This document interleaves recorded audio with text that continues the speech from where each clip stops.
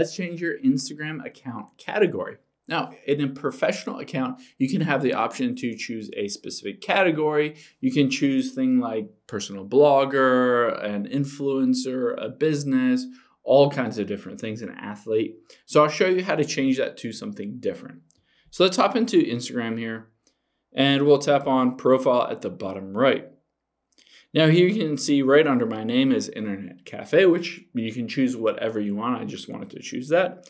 So if you have a professional account already, it's easy to do it. If you don't already have a professional account, you need to go through the steps to get that professional account. You can tap the 3 lines at the top right and then go into your account settings and then hit that professional account. But once you already do that, let's tap edit profile here.